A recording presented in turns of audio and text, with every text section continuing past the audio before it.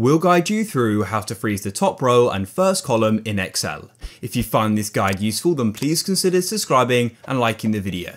To freeze the top row and the side column when you go and scroll, first of all you need to select the second cell from the top and from the side, and then go to the top and go and click on View and locate Freeze Panes and click there and click on Freeze Panes again.